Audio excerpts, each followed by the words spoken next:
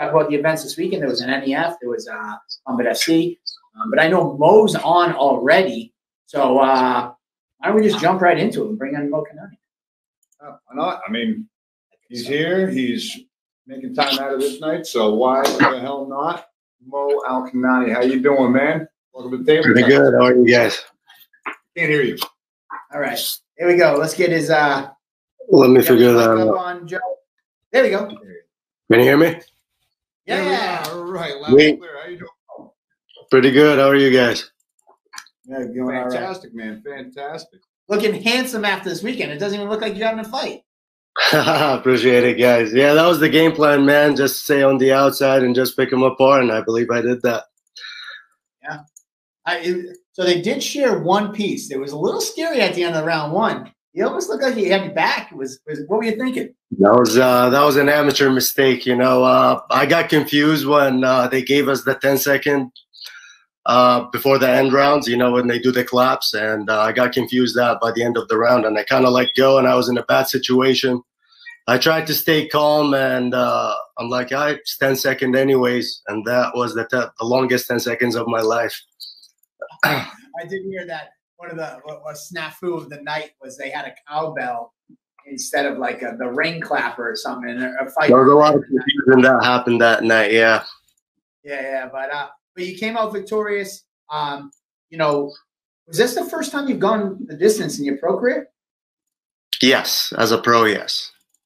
So how was that experience? You know, to be in such like a dogfight, you learn some new stuff about yourself, being able to go that distance. Because usually you're like right in, right out, and you handle business quick.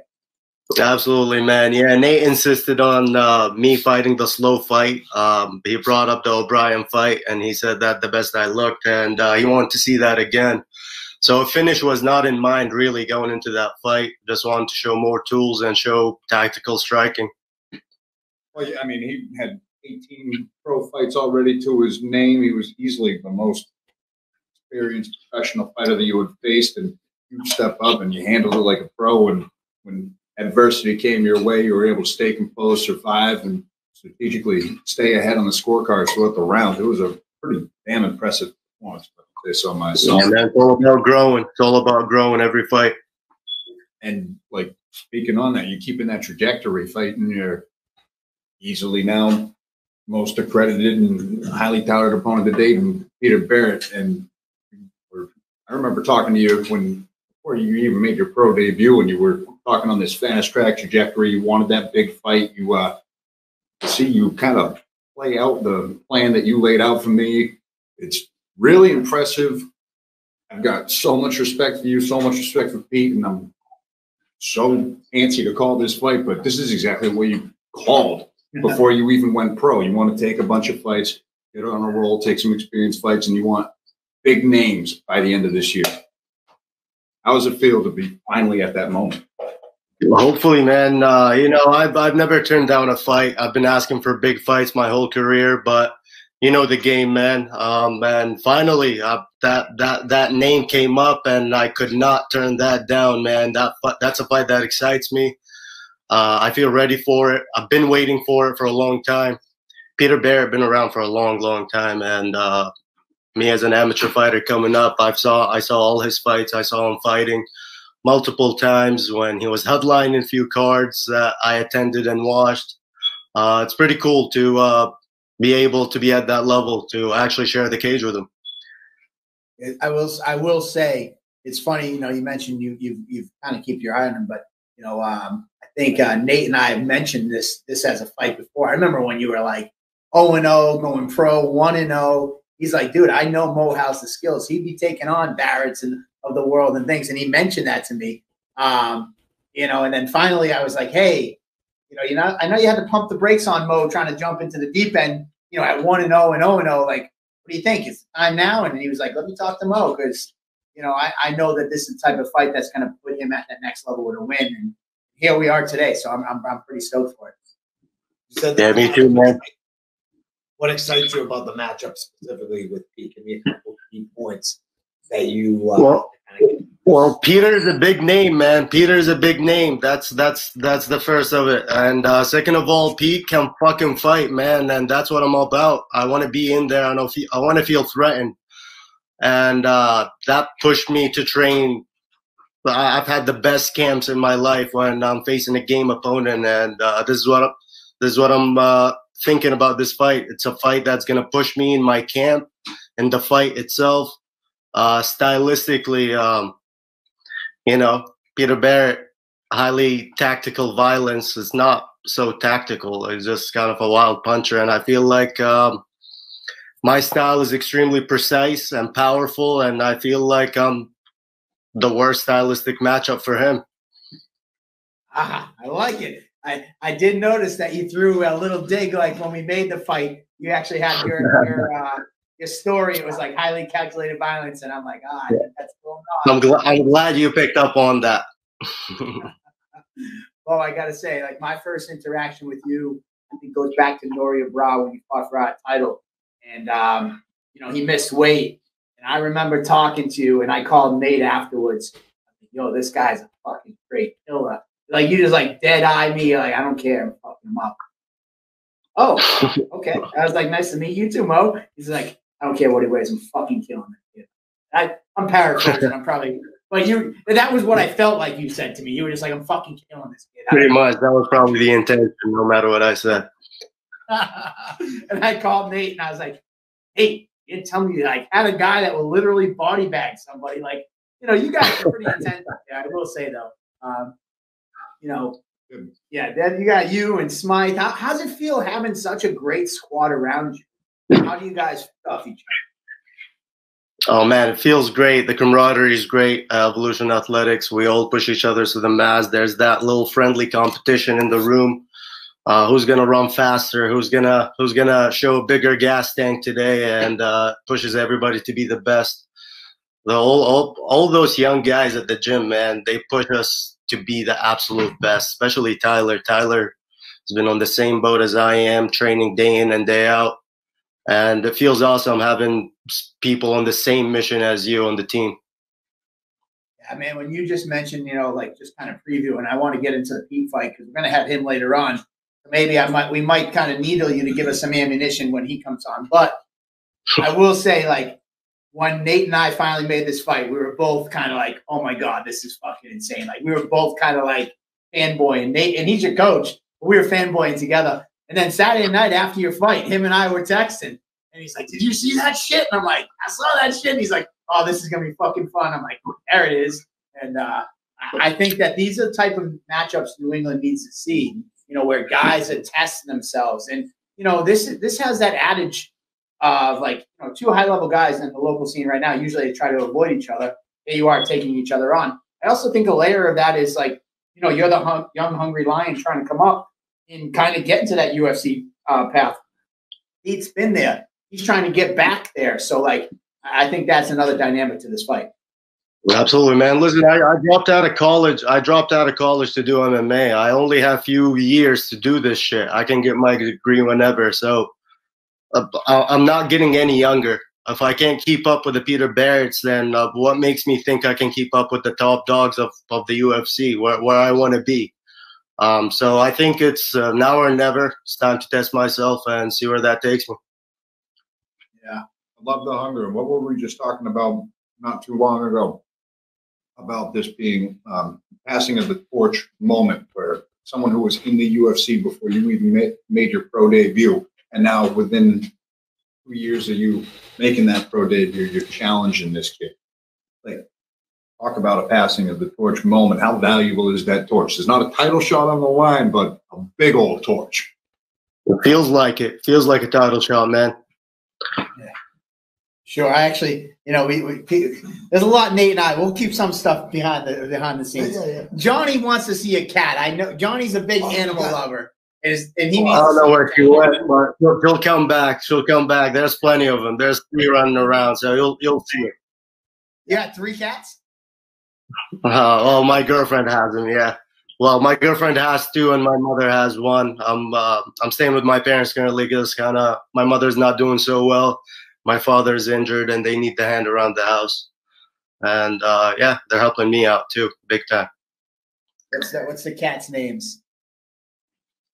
I have a Toby, we have Numi, and we have Chepe. Awesome. So let me ask you this. You know, obviously, I feel like you found. You guys hear me? Yep, we can hear you. I feel like you found your It calling. was cutting up. It's kind of frozen here. Oh, can you hear us though? I can hear you guys. Yeah. Yeah. If your screen we're back. freezes, that's okay. But like, I feel like you found your calling as a fighter. It seems like that's something that you had deep in you. When I see your demeanor and the way you fight inside the cage. But like, bring us back before fighting. What was up for Mo before that? Did you play soccer, hockey, football? Were you an athletic kid? Did you play sports? What do you got? Well, yeah, I grew up with a bunch of cousins that are around my age, a couple of years older, a couple of years younger. And man, they were all freak athletes, freak soccer players, and I had to find my own sport. So early on, I think I was 13 when I decided to do boxing. A few kids from the neighborhood they went and did boxing every night, and I found it very intriguing. I kind of joined in, and that's when I started boxing back home. That's in Baghdad. Then here in high school, few years later, I came to the United States when I was 16, 2012. I was a sophomore in high school, and I played soccer in high school, and I went to Portland Boxing Club to train once or twice a week, as much as I can. And so I was a boxing guy through and through. And then I met Nate Libby, and that made the switch. What do you think? I trained with Nate, and Nate introduced me to jiu-jitsu, really, and we did cage work for a few days, and it was humbling. It was a humbling experience. I thought I was that tough, athletic guy, and I couldn't do shit to jiu-jitsu or grappling, and I remember leaving that place thinking, I want to learn that. I want to be able to do that to somebody, and I never looked back ever since. What year was that? You said you moved here in 2012. I met him when I was 21 years old, second year of college. Yeah, that was 2018, 2017. So 5 years, 6 years, no Nate. What were you going to college for? Business management. And then my last question on the Nate story is, how did you meet him? Was it through the gym, or is it just like a chance? Yeah. So Portland Boxing Club is really hard to get into and to get some rounds in, especially sparring. They're very particular about who they bring up to the ring and all that. They take care of their own. So I think Nate owned Team Irish, who was Recon at the time, and the town I lived in Westbrook. And I checked it out online, and they had a controlled sparring class on Wednesdays. So prior to that, I went there for a week just to kind of shake the rust out and hit the bags. I joined in some of these classes, and kind of Nate took me aside a few times, and he was like, "You boxed in the past?" Asked me all these questions, and then he asked me to show up to team training on a Saturday. So I did that, but I didn't do much in team training. I just kind of grappled with Nate for a couple rounds, and I was gassed the fuck out and hurt.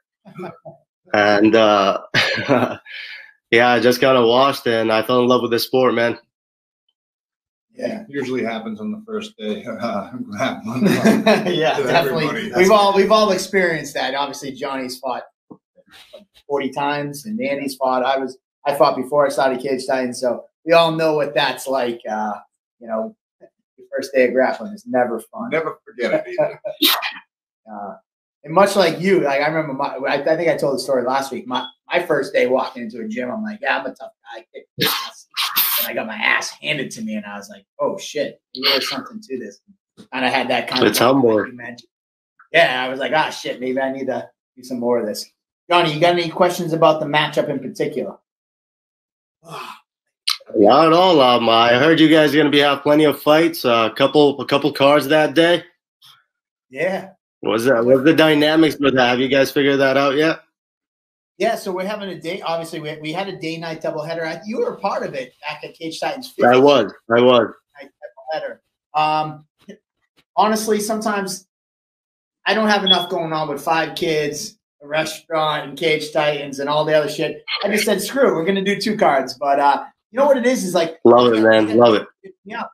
You know, he's like, I got 5 guys. We want to get everybody on the card. And I don't want to say no to anybody. So I'm like, all right, Nate, let me see what I can do. And then I got Triforce, who gives me 3 or 4 names. And I got all these gyms that want to compete for Cage Titans. And, you know, for me, when I started Cage Titans, like, I wanted to have a promotion that fighters, I felt when I was fighting, people fought for promotions that were shitbags because they had no other options. So they had to fight for those shitty promotions that were around. So when now, like, part of my thing is if somebody gives me their name, I'm doing everything on my power to match them. So we had so many names, I was just like, all right, I can't do just 1 card anymore. So we have 12 pro fights at night, and we have 18 fights, pro and amateur during the day.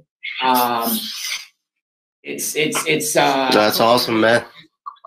Of the idea of it. Definitely the last time I was there, you guys had a great success when you guys hosted 2 cards in one day, and can't wait for it. Love it.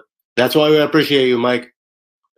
I appreciate you, man. I mean, honestly, you guys can fight for anybody, and it really humbles me that when people choose to fight for us, like, that's why I go, I'm like, if they want to fight for us, I'm going to do what I can do. But anyways, we're going to have a great night.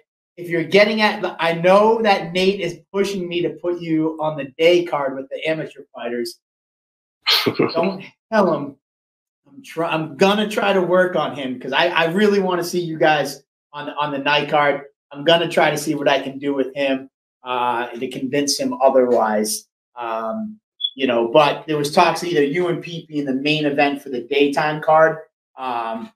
You know, because we have a couple pro fights on the day card along with the amateur fights. So maybe you guys headline that. That was what his wish was. My wish is to kind of have you as like on the main on the nighttime all pro card, because we've never done an all pro card in our 13-year history. Yeah. So I the first time we do an all pro card, all 12 pro fights, I want to come big, and I would love to see you on that night card. But if Nate pushes me, I might move you to the. Hey, that's what you're asking. We'll figure that out, man. Either way, I'll show up to bang. I know. All right. So before we let you go, did you have a question? Prediction. Any prediction? Right. Predictions. All right. I'm just gonna go out there and. Hold on. Let's bring him up full screen because I want everybody to see what his answers are. So let's pull down the comments. Let's pull him full screen. And Johnny, give him the question again so he can answer it and everybody can see. Do you have a prediction for the fight with Pete? I don't. It's really tough to predict a fight like that. I'm fighting a game opponent for the first time in a while. I'm just gonna go out there and do my thing. Try to be as technical as possibly as I possibly can. Be strong and give him nothing. Take everything. Simple as that. All right. Before, I know you mentioned a little earlier, you know, in my last kind of questions, you don't have to give away game plans, but like, what stands out about Pete that you're worried about, if anything? I mean, like what, you know, some of the things that, you know, you mentioned the violence and things like that. You kind of mentioned that he's a wild striker, but, you know, there's got to be something good in there that you might be a little worried about, if anything, maybe not. No, his IQ, simply. So simple as that. His IQ. The guy been fighting for a long, long time. He's been in the cage with the best of the best. It's just his IQ and how he can manipulate the fight to win it. It's gonna be a game of chess. And my last thing for you, you know, it's been a little while since the fans of Cage Titans have seen you. Remind them right now what they should expect from a Moal Kinani fight on Fight. Man, you should expect nothing less but violence. Highly technical violence, huh? Is that how he says it? I don't know. Definitely English is not my first language, so I might have chopped that off. But just know that I'm going to show up there and take everything and steal the show and make it mine. I know it's the Peter Parrott show. It has been for a long time. Every time I've been there, he sells out most of the arena. you guys gonna be booing after the fight. You guys gonna be booing after the fight. Because I'm gonna smash your boy in front of all of you. I love it, man. Just for the record, everybody's our boy, but the fans, yes, I got you. We love you, Mo. I'm stoked to have you fight. Yeah, you're our boy too, man. It's everybody's. I appreciate you guys.